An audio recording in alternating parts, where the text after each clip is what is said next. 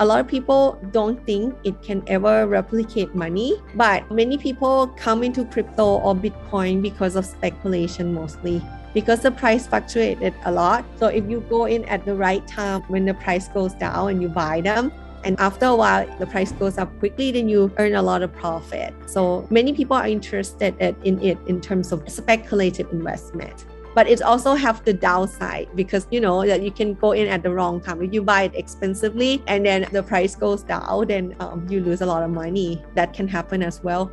One thing is that to ever become fiat money in a country, the regulator would need to endorse it. But I don't think any regulator would ever endorse any privately created cryptocurrency. So the answer is probably not.